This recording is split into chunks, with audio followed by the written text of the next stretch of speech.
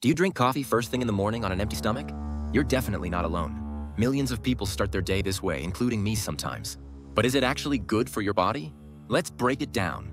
Coffee stimulates your nervous system and helps you feel more awake. That's mainly thanks to caffeine. It also increases cortisol, your natural stress hormone, which is highest in the morning. Now here's the problem. Drinking coffee on an empty stomach can cause a sharp spike in cortisol. This may lead to increased anxiety, irritability, and even fat storage over time. It can also irritate your stomach lining. This might cause bloating, acid reflux, or a general upset stomach, especially if you already have issues like gastritis or reflux. So what should you do? First, try eating a light breakfast before your coffee. Even a banana or a small slice of toast can help buffer the acid. Second, try delaying your coffee by 60 to 90 minutes after waking up. That gives your cortisol levels time to settle naturally.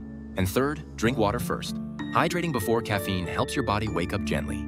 So, is morning coffee bad? Not necessarily. But drinking it on an empty stomach every day?